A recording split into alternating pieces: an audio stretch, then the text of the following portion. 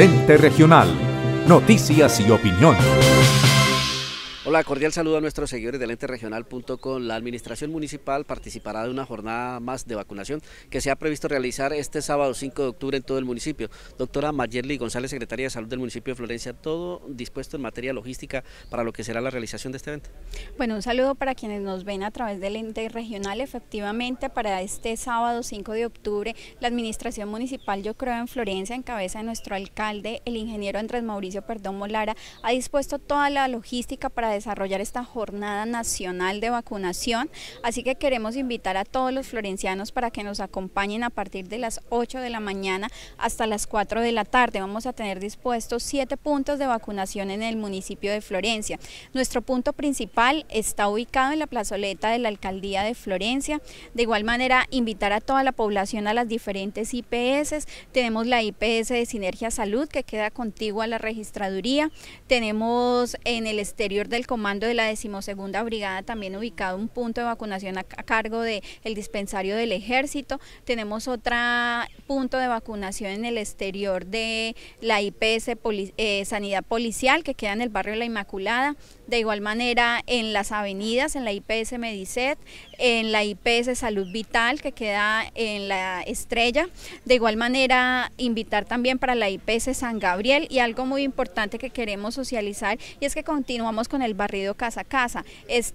Para esta jornada también vamos a tener 2 grupos extramurales, uno con el acompañamiento del Hospital Comunal Malvinas, que va a estar en todo el sector de La Gloria, y el otro con el acompañamiento del Hospital María Inmaculada en la Ciudadela.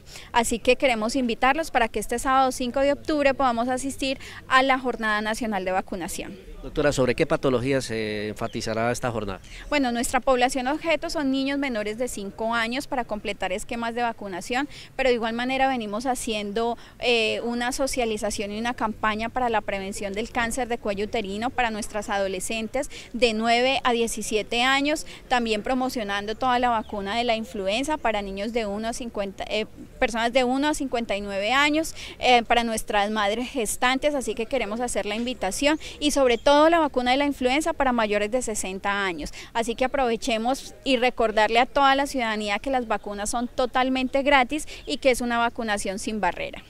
Doctora Mayerly González, secretaria de Salud de Florencia, gracias por atendernos en el ente regional. Es la oportunidad para que usted, señor padre de familia, acuda a los puestos de vacunación, lleve a sus menores y participen de importante jornada de vacunación. Héctor Manuel Ortiz, el ente regional, noticias y opinión.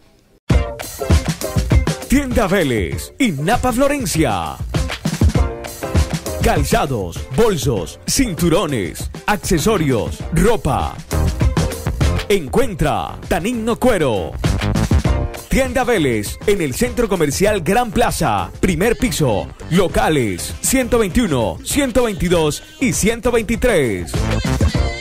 Tienda Napa, Centro Florencia, carrera 12, número 1670.